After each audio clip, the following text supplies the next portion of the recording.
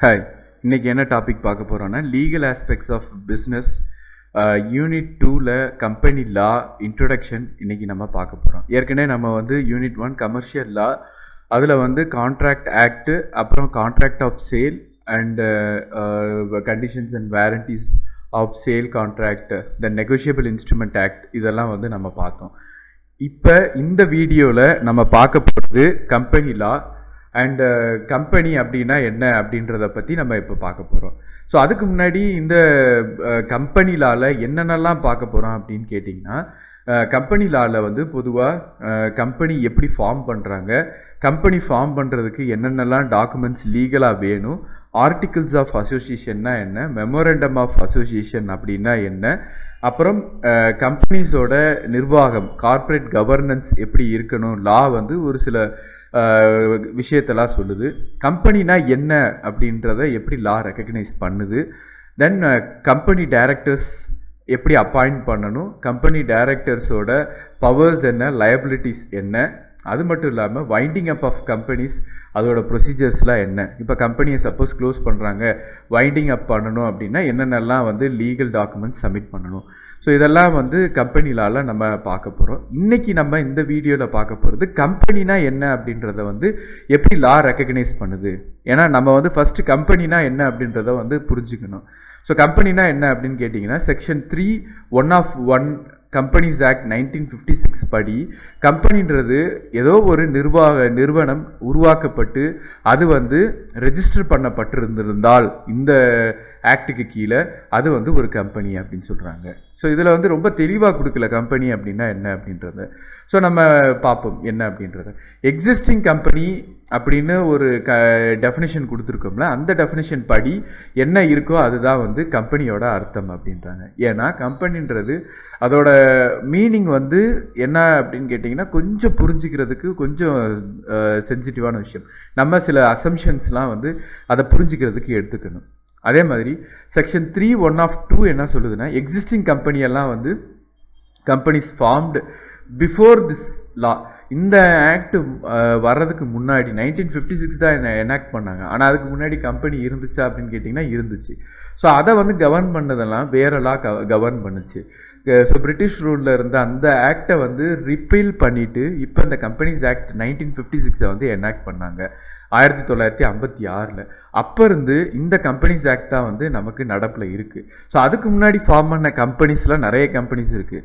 ஒரு எடுத்துக்காட்டு என்ன அப்படின்னு கேட்டிங்கன்னா, கேட்பரிஸ்லாம் 1800க்கு அப்போ வந்து உருவான 1880க்கு மேலே வந்து உருவான கம்பெனி அந்த வருஷத்துலேருந்து இருக்குது இப்போ. ஸோ அப்போ உருவான கம்பெனிஸையும் வந்து இந்த ஆக்டில் வந்து ரெக்கக்னைஸ் பண்ணுறாங்க. அதுதான் வந்து இந்த டெஃபினேஷனுக்கு அர்த்தம். ஸோ கம்பெனினா என்ன அப்படின்னு கேட்டிங்கன்னா, இதை வந்து நம்ம என்னென்னா நம்ம ஏற்கனவே படிச்சிருப்போம். கம்பெனிஸ் வந்து நிறைய 3 டைப் வந்து மேஜராக பிரிப்பாங்க, 4 டைப் ஆக்சுவலாக பிரிப்பாங்க. ஒன்று வந்து சோல் ப்ரொப்ரைட்டர் அப்படின்றது வந்து ஒரே ஒரு ஓனர் தான் வந்து அந்த கம்பெனிக்கு இருப்பாங்க. அப்படி ஒரு ஓனர் இருக்கும்போது நமக்கு ஏற்கனவே தெரியும், கம்பெனி வந்து நிர்வாகம் பண்ணுறதும் அவர் தான், கம்பெனி தான் அந்த அவர் தான் கம்பெனி. இதை ரெண்டையும் வந்து பிரிக்க முடியாது. ஆனால் பார்ட்னர்ஷிப் அப்படின்னு வரும்போது அந்த கேபிட்டல், அதாவது முதலீடு பண்ணுறது, அந்த முதலீட்டில் எல்லாத்துக்கும் பங்கு இருக்கும். பார்ட்னர்ஷிப்பை பொறுத்த வரைக்கும் ஒன்றுக்கு மேற்பட்டவர்கள் இருப்பாங்க. அப்போ அவங்க வந்து ஈக்குவலாக பார்ட்னர்ஷிப் போட்டிருப்பாங்க, இல்லைன்னா வந்து அவங்கவுங்க ஷேருக்கு தகுந்த மாதிரி பார்ட்னர்ஷிப் போட்டிருப்பாங்க. ஸோ இதுதான் வந்து பார்ட்னர்ஷிப். இதுலேயும் சில டிஸ்அட்வான்டேஜஸ்லாம் இருக்குது. ஸோ அதனால் என்ன பண்ணாங்கன்னா, ஜாயிண்ட் ஸ்டாக் கம்பெனி அப்படின்னு ஆரம்பித்தாங்க. கம்பெனிகள் அப்படின்னு வர ஆரம்பிச்சிச்சு.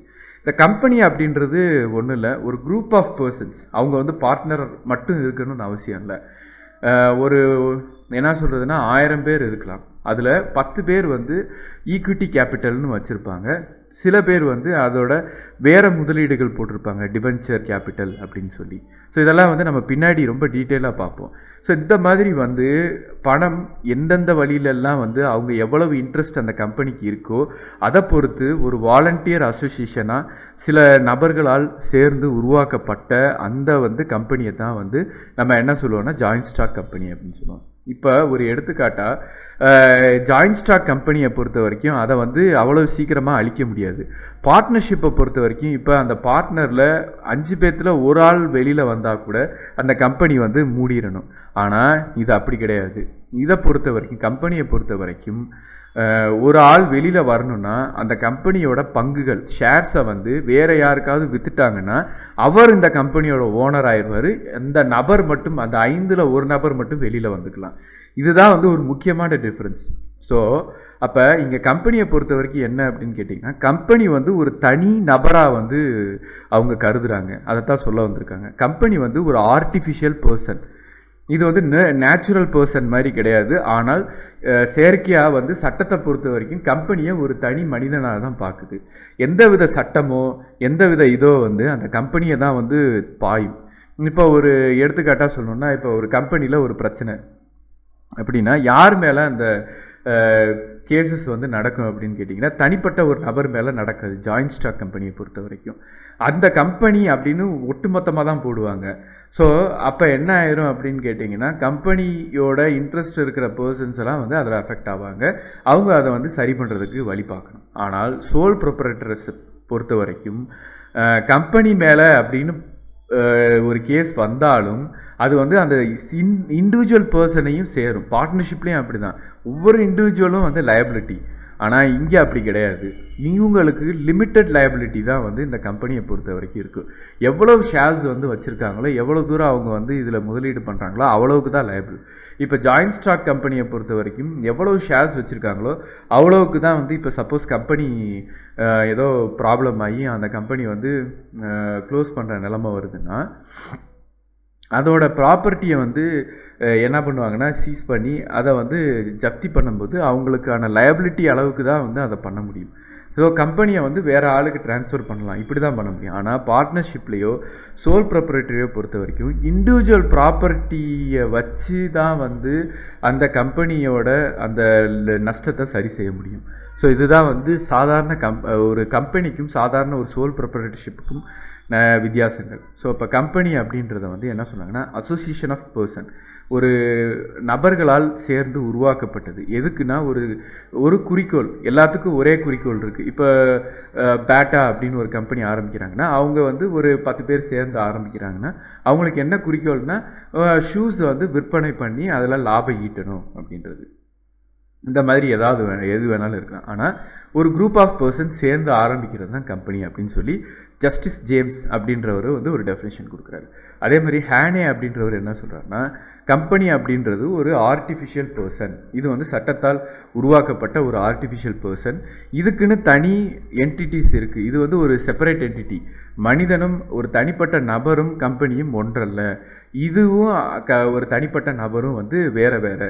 இப்போ ஃபார் எக்ஸாம்பிள் இப்போ பார்த்தீங்கன்னா வந்து டாட்டா கம்பெனியோட ஃபவுண்டர் வந்து யாருன்னா ரத்தன் டாட்டா.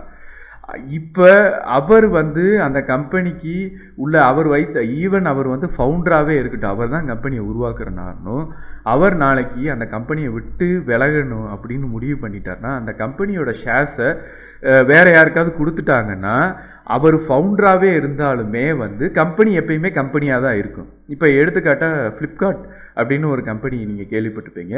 பின்னி பன்சால், சஞ்சய் பன்சால் அப்படின்றவங்க தான் வந்து அந்த கம்பெனியோட ஓனர் அண்ட் ஃபவுண்டர். ஆனால் அந்த கம்பெனியை இப்போ விற்றுட்டாங்க. விற்றுட்டு அவங்க என்ன பண்ணிட்டாங்கன்னா அந்த கம்பெனியோட ஷேர்ஸை வந்து கொடுத்துட்டு அவங்க வெளியில் வந்துட்டாங்க. அவங்க வெளியில் வந்தாலும் அந்த கம்பெனி இருக்கும். ஸோ அதைத்தான் வந்து இவங்க சொல்ல வராங்க. கம்பெனி அப்படின்றது ஒரு காமன் சீல்.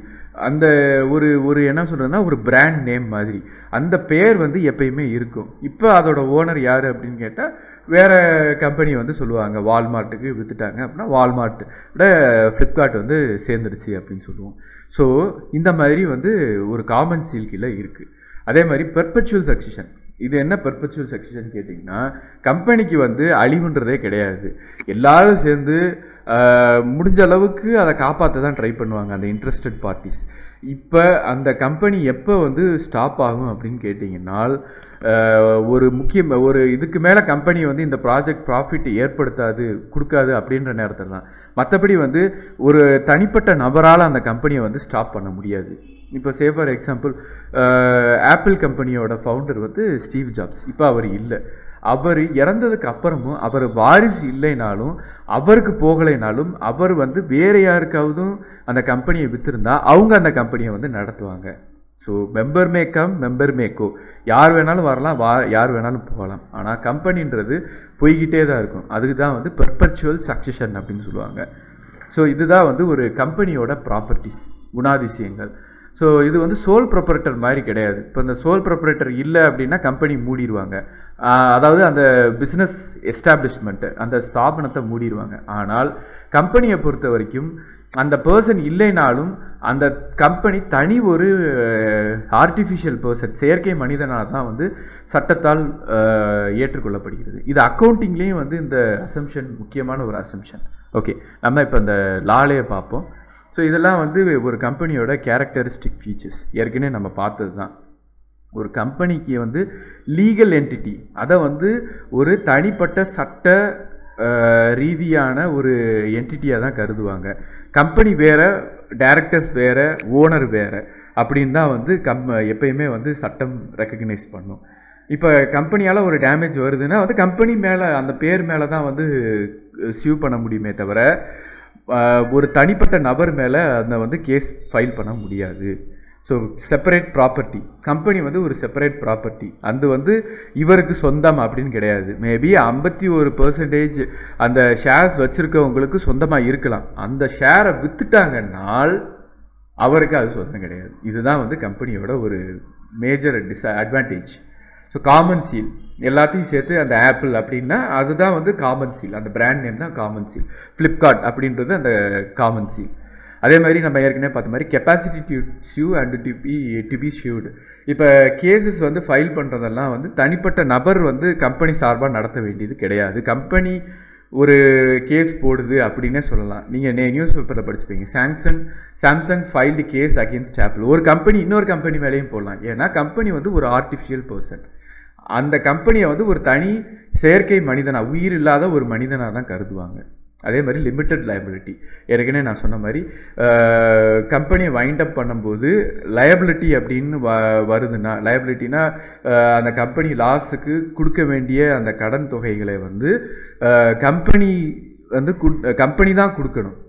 தனிப்பட்ட நபர் வந்து எவ்வளவு ஷேர்ஸ் வச்சுருக்காங்களோ அவ்வளோ தூரத்துக்கு தான் அவங்கக்கிட்ட ரெக்கவர் பண்ணுவாங்க. ஆனால் சோல் ப்ராப்பரேட்டரில் அப்படி கிடையாது. லாஸ் ஆச்சுன்னா சோல் ப்ராப்பரேட்டர் அவரோட சொந்த ப்ராப்பர்ட்டியை விற்று கூட அதை சரி கட்டி ஆகணும். 6th பாயிண்ட் பெர்பச்சுவல் சக்சஷன், அதுதான் ரொம்ப முக்கியமான விஷயம். இப்போ கம்பெனி வந்து அந்த ஓனரே இல்லை அப்படின்னாலும் அந்த கம்பெனி வந்து நிர்வாகம் நடந்து கொண்டே தான் இருக்கும். யார் வேணாலும் வருவாங்க போகலாம், ஆனால் கம்பெனின்றது போய்கிட்டே தான் இருக்கும். அதே மாதிரி முக்கியமான ப்ராப்பர்ட்டி டிரான்ஸ்ஃபரபிலிட்டி ஆஃப் ஷேர்ஸ், பங்குகளை விற்பனைக்கு உட்பட்டது, மாற்றி கொடுக்கலாம். இப்போ இந்த ஷேரை வந்து வேறு யாராவது வந்து வாங்கிட்டாங்க, மெஜாரிட்டியான ஷேர்ஸை 51% வாங்கியிருக்காங்கன்னா அவர் தான் ஓனர். 38%, 51%, எவ்வளோ பர்சன்டேஜ்னாலும் சரி, மெஜாரிட்டியான ஷேர்ஸை வாங்குறவங்க தான் வந்து owner of the company. So இதை தான் வந்து ஒரு கம்பெனியோட கேரக்டரிஸ்டிக் ஃபீச்சர்ஸ். ஸோ இது வந்து ரொம்ப முக்கியமான டாபிக். ஏன்னா கம்பெனி அப்படின்றத நம்ம வந்து புரிஞ்சுக்கணும் முதல்ல. அப்போ தான் பின்னாடி வர உங்களுக்கு வந்து சொல்ல உங்களுக்கு வந்து புரியும் ஏன் சில விஷயங்கள் வந்து இப்படி நடக்குது அப்படின்றது. ஏன்னா கம்பெனியை பொறுத்த வரைக்கும் ஒரு தனிப்பட்ட நபராக தான் வந்து நம்ம கன்சிடர் பண்ணுறோம், நம்ம ஏற்கனவே பார்த்தோம் இல்லையா. ஸோ அப்போ என்ன அப்படின்னு கேட்டிங்கன்னா, இப்போ ஒரு கேஸ் வந்து இப்போ ஒரு தனியாக ஒருத்தவர் வந்து இப்போ பைக் வாங்குறாரு, பைக்னால வந்து ஒரு ஆக்சிடெண்ட் ஆயிடுச்சு. எதனால அப்படின்னு கேட்டிங்கன்னா ஒரு டிஃபெக்டிவ் பார்ட்னால. இப்போ அவர் வந்து கேஸ் ஃபைல் பண்ணணும் அப்படின்னா யார் மேலே ஃபைல் பண்ணணும்னா ஃபவுண்டர் மேலே பண்ண முடியாது, அந்த கம்பெனி பேரில் தான் பண்ண முடியும்.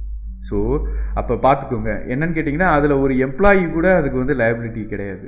ஸோ அப்போ கம்பெனி அப்படின்றது வந்து உருவாயிருச்சு அப்படின்னு கேட்டிங்கன்னா அதுக்கு வந்து சில கவர்ஸ் வந்து இருக்குது. அதை வந்து தனி ஒரு நபராக தான் இருக்கணும். இது வந்து ஜாயின்ட் ஸ்டாக் கம்பெனிக்கு மட்டும்தான் வந்து பொருந்தும், மற்ற சோல் ப்ரொப்ரைட்டர்ஷிப்போ இல்லைனா வந்து பார்ட்னர்ஷிப்புக்கோ பொருந்தாது.